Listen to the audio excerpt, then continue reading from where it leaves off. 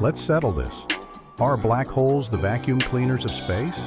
Do they suck in everything around them? Light, matter, you name it. The answer is no. Black holes don't suck like a vacuum cleaner. They attract matter due to gravity, just like any other massive object.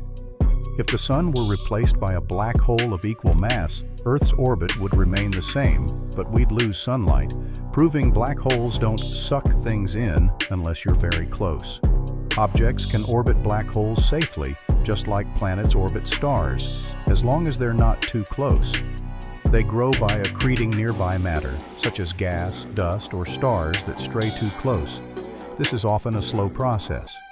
Calling them vacuum cleaners is a metaphor, not a literal description. They're powerful, but not cosmic hoovers roaming space. Comment if you're interested and hit subscribe.